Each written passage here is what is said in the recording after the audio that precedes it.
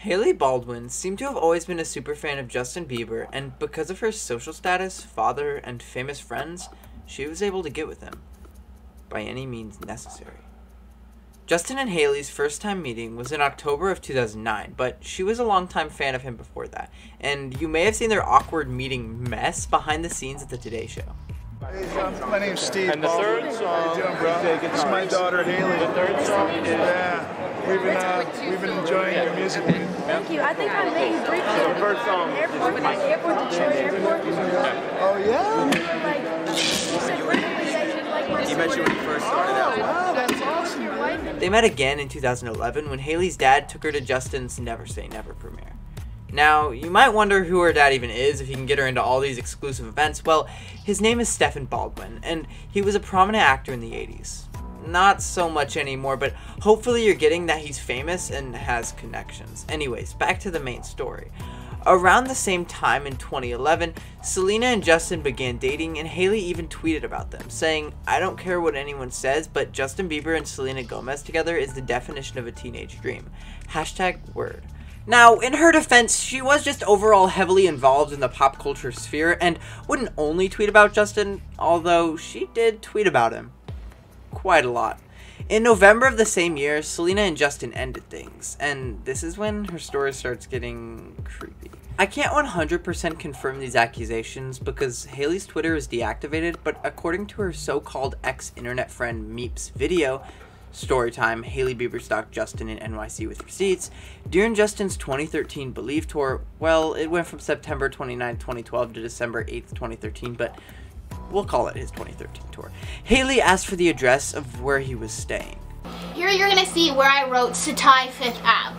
The DM that was right above that she sent to me is gone because she unsent it right away. And if I went back to my MacBook from fucking 2013, maybe I could find that, because above that, and you're gonna have to take my word for this one because I don't have it, but she said, "What hotel is Justin staying at? Kylie and I want to know." Stop.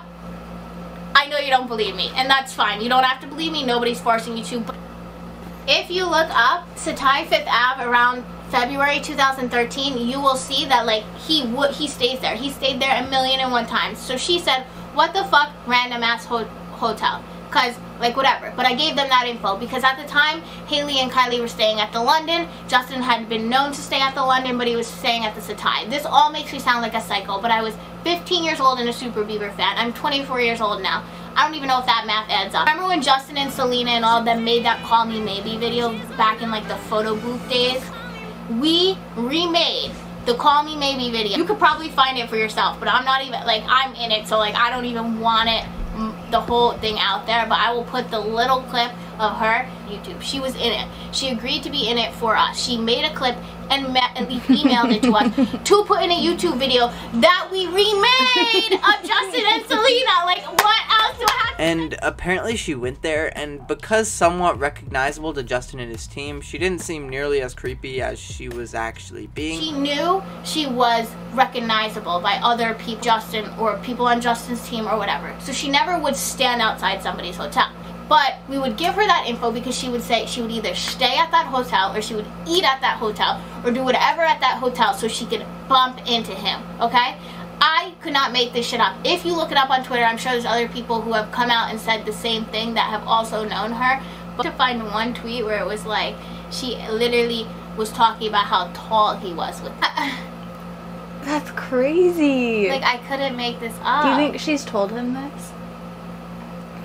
She said, no, more than 5'8", because I'm 5'7.5", and we're literally almost the exact same height. That's talking about Justin's height. This was in 2000. Here's a pretty ominous photo of her outside the hotel. Now, mind you, this photo might not seem that weird because there's other people around and he's taking photos with them, but it still is. A counter to that first point is you have to realize how popular Justin really is in the grand scheme of things, and he probably had multiple stalkers. She definitely wasn't the only one. He's literally a pop culture icon. A pop music icon. He's just a fucking, I don't know. And for the second point, I don't know why he was taking photos with them. Maybe it was because he was young and didn't realize how these super fans respected his personal space, or didn't respect his personal space. But yeah, it's still weird that she showed up to his hotel. Justin started to hang around with Hailey more and more, and this is when her alleged stalking stopped, with Justin at least, but because she was already friends with him. Oh yeah, and hanging out with him was also Kendall Jenner a lot of the time. I'm only mentioning that because I don't even know, a lot of the other sources mentioned it, but it's not really relevant. It doesn't matter. Now, let's recap their love/hey question mark relationship life. I don't even know. People began suspecting Hailey and Justin were dating, but both of them denied claims at the time, and on November 23rd, 2015, Justin and Selena seemingly rekindled. So maybe it was over for them, but that little thing obviously didn't last for long, because just a month-ish later, on December 29th, Hailey and Justin went on a trip to Anguilla together with his family, and their relationship was finally confirmed in 2016 when Justin posted a photo of them making out, and they claimed to not be an exclusive couple. So kind of confusing. They were teasing people with their relationship, but they weren't a relationship, but they were a relationship. No one knows. Then in 2016, their whole relationship appeared to have fallen apart, and they both unfollowed each other.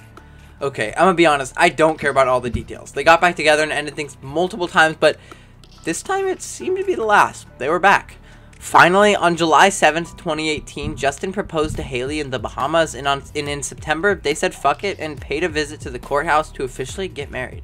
And on November 16th, Hailey changed her socials from Baldwin to Bieber, so the public began to realize this was a real thing. Their wedding took place on September 30th, 2019, and you might remember it from Hailey's iconic dress, custom made by Virgil, rest in peace, or by the other many celebrity photos taken at and of the event.